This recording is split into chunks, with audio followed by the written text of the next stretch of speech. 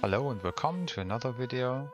This is my so-called C, not C video build here, because I use the Firefly most of the times for Legendary. This is for Legendary, my CC build that I use, or missions if I need to. It's basically CC as long as you can for EMP or for the Firefly. And EMP is important on Legendary because you have a lot of dogs, mini-tanks, the backpacks of the heavies, you can CC them with an EMP. That's why I run an EMP jammer here.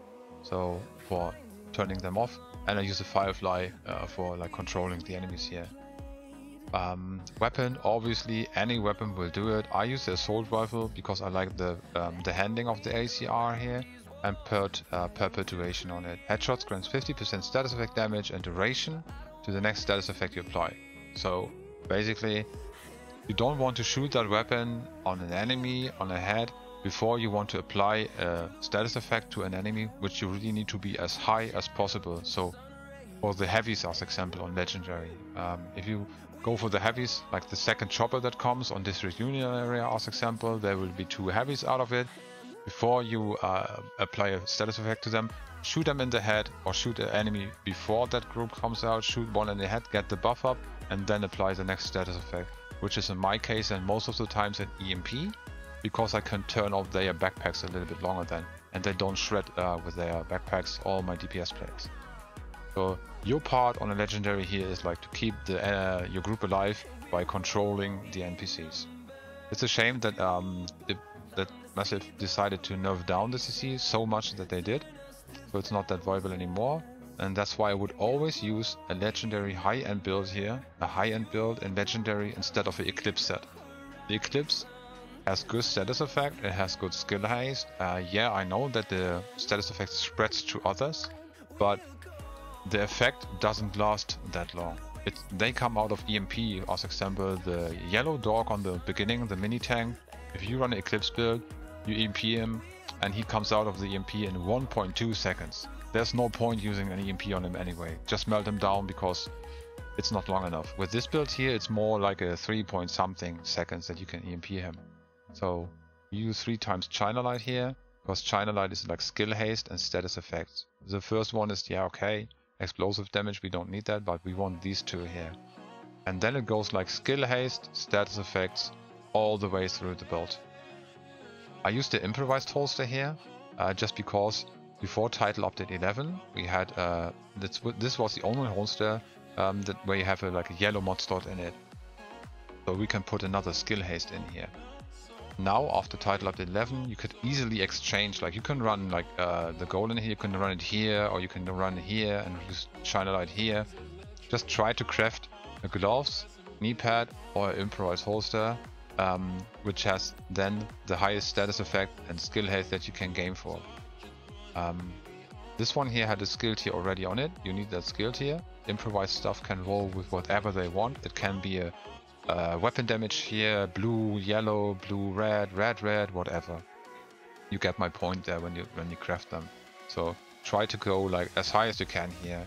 I didn't like min-max it here because I'm not very lucky on the crafting part, so I kept this one here, which is good enough for me. Status effect would be more important than skill haste, but I'm too lazy to craft another one. You could easily min-max it if you keep crafting. So this is the improvised holster, 3 times China Light, like I said, because of the bonus we go on from the brand set, skill haste, status effect, and skill haste and status effect everywhere. Mods, obviously just skill haste everywhere you can, and the improvised holster gives us another mod slot, so we can put another 12% skill haste in there. What you could also do is like you could get rid of the China Light here in total, and make this one here like a golden, here like, okay, keep it on the China Light or whatever. The problem here is that you don't have status effect on the first brand. This is only on the golden.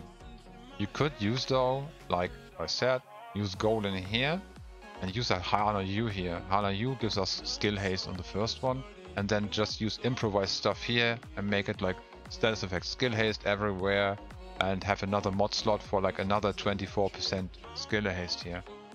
But skill haste is not the goal we're aiming for.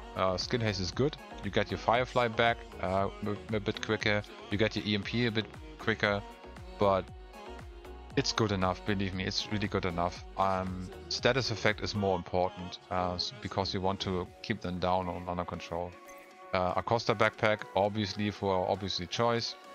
You can overcharge yourself whenever you throw a grenade.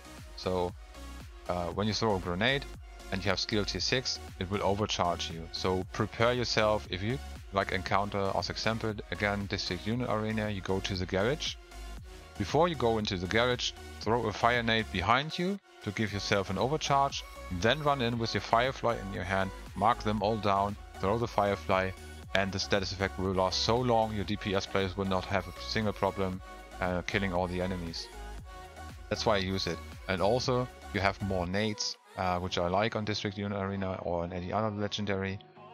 We get an armor kit, we get 3 grenades capacity, 25% ammo capacity, which is not that important, but we also get like 10% status effect from that backpack. That's what people tend to forget on the Acosta.